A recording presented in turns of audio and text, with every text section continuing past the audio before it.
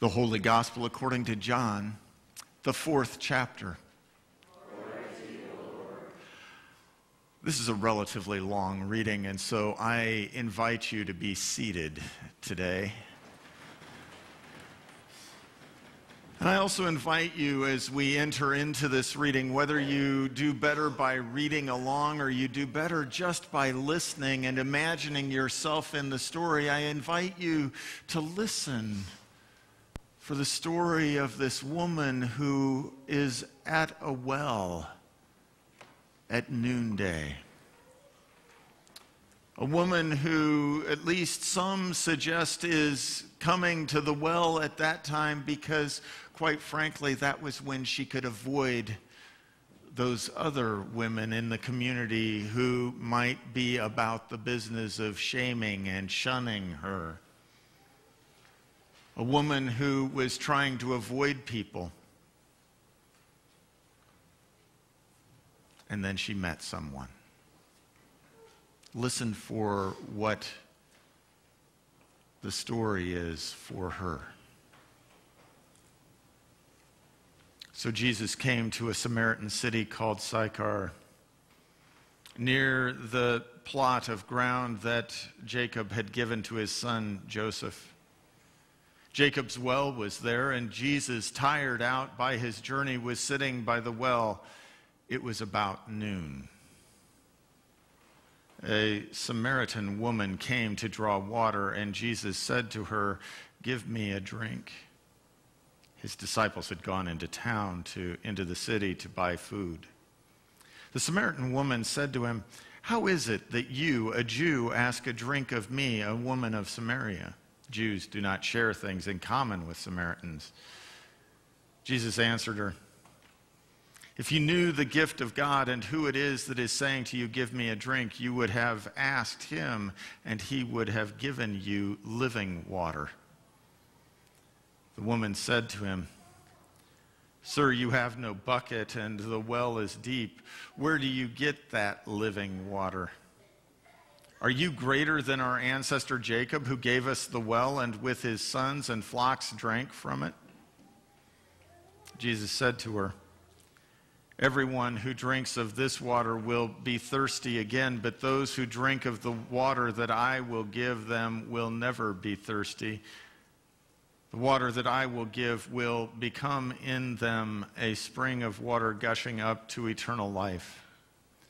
The woman said to him, "Sir, give me this water so that I may never be thirsty or have to keep coming here to draw water." Jesus said to her, "Go, tell your husband and come back." The woman answered him, "I have no husband." Jesus said to her, "You are right in saying, 'I have no husband,' for you have had 5 husbands, and the one you have now is not your husband. What you have said is true." The woman said to him, "Sir, I see that you are a prophet. Our ancestors worshipped on this mountain, but you say that the place where people must worship is in Jerusalem."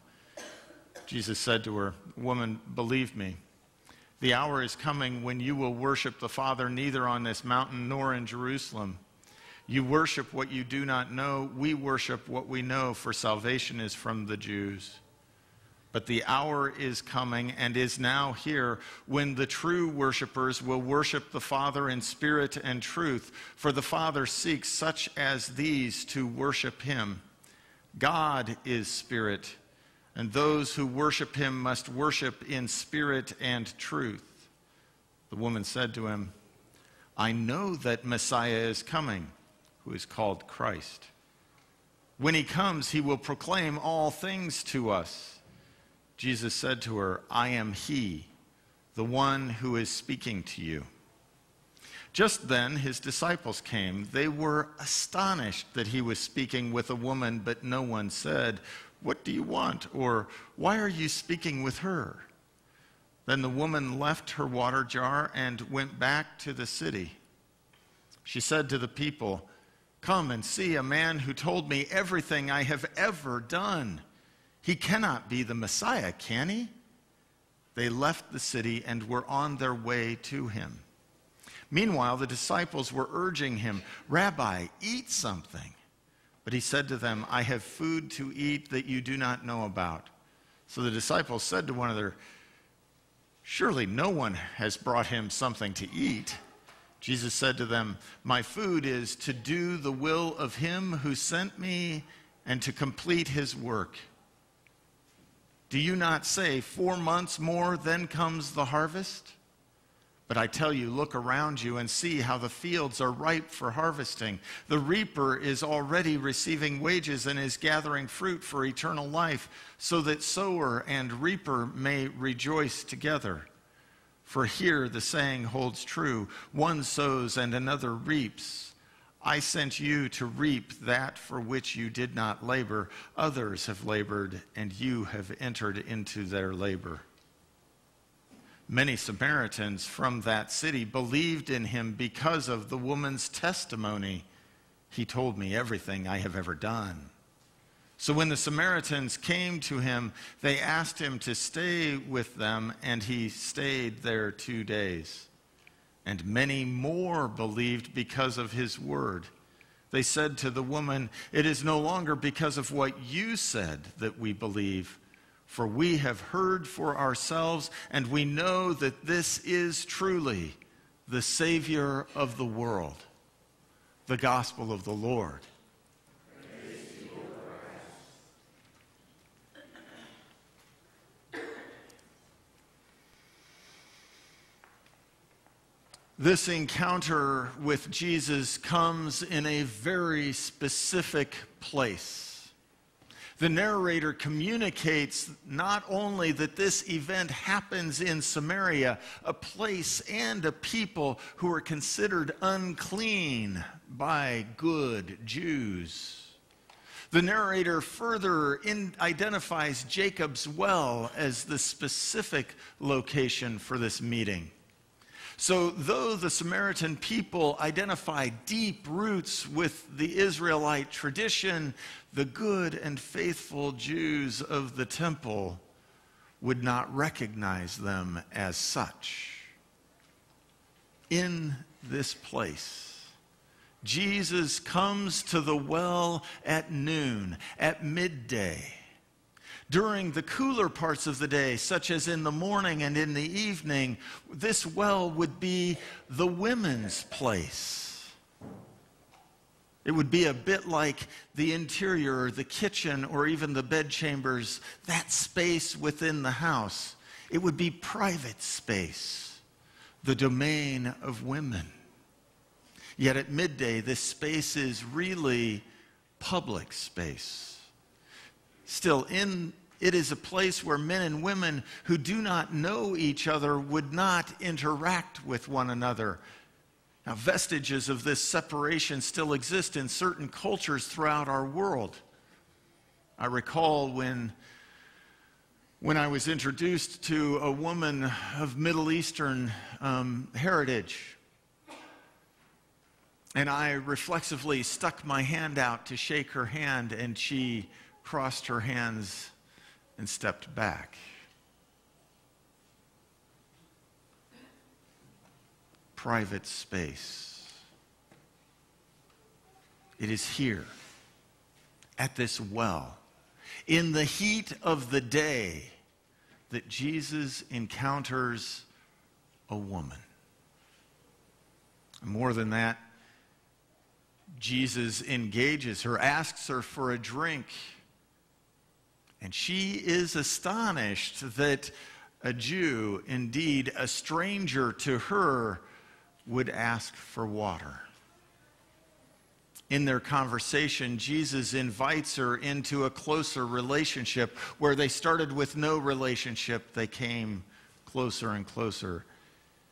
In a way, he invites her into his circle of friends, into his family, into his followers. And in that process, he demonstrates that he knows her history. And that does not disqualify her. You see, that she has had 5 husbands, and that the man she lives with now Well, it's not identified in this story as sin.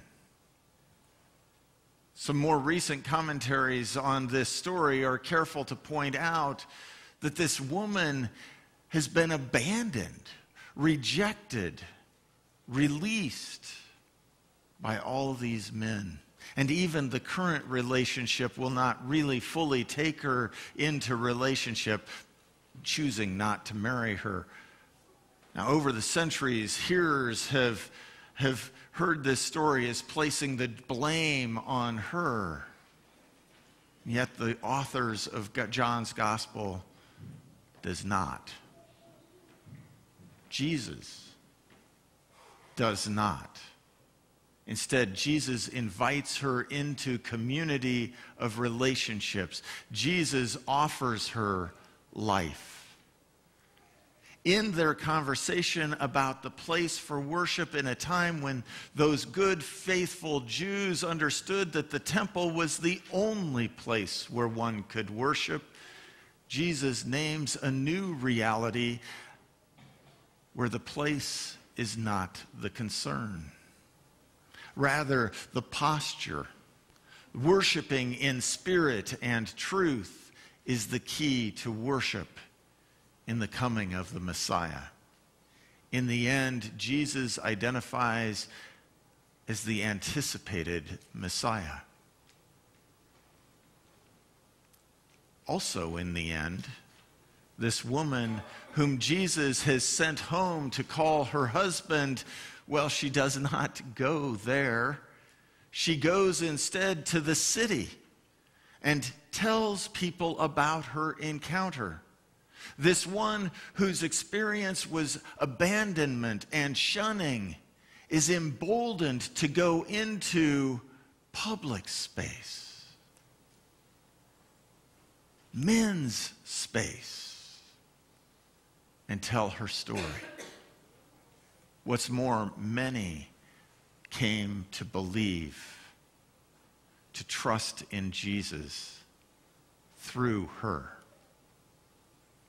I suspect that in one way or another, each one of us has some part of our life, some part of our history that we really, really do not want anyone else to know. That experience may bring for us a certain shame.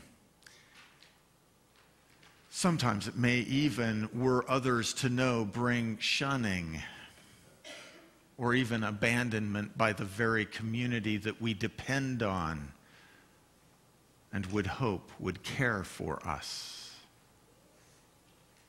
In the midst of that experience for us, Jesus shows up.